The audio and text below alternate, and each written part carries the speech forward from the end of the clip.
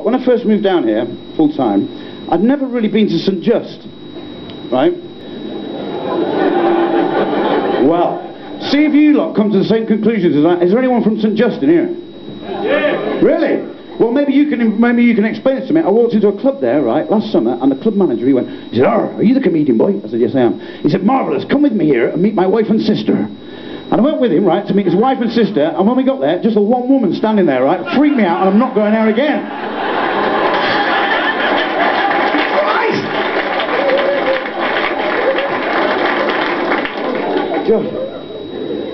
Oh yeah, that's right. I think Russ was talking about Americans, wasn't he? Yeah, Americans. Any Americans in? No? Good. Right, I'm going to make out an American now, if that was okay with you. Think it might be. Don't you? Don't cross your arms, you curdle your milk. Not good. It's a really good joke, this. So this American walked in a pub, right? He goes, he said, oh, by the way, just before the show, right, just before I came out here tonight, I had a letter brought round to the dressing room. Well, the skip. I don't, it's from somebody in here this evening. It's from one of you guys. Do you want to hear it? Okay then. It's really good, that, isn't it? There's a really good bit at the bottom. Listen. I'll read it to you. It says, Dear Tony, I saw you last year at the Princess Theatre in Torquay. Oh, that's nice. Thank you very much. You made me laugh. Cool. You made me happy. Beautiful. And you brought me out of a very, very deep depression. That's nice, isn't it? Beautiful. Yeah. Lots of love, a Samaritan.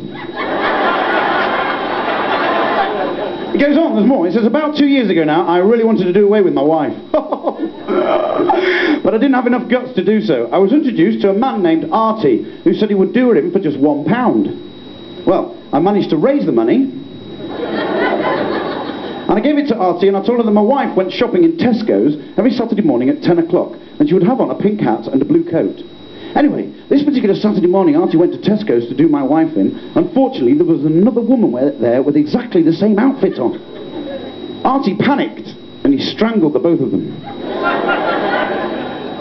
To this day, I can never forget the headlines in the newspapers the next morning.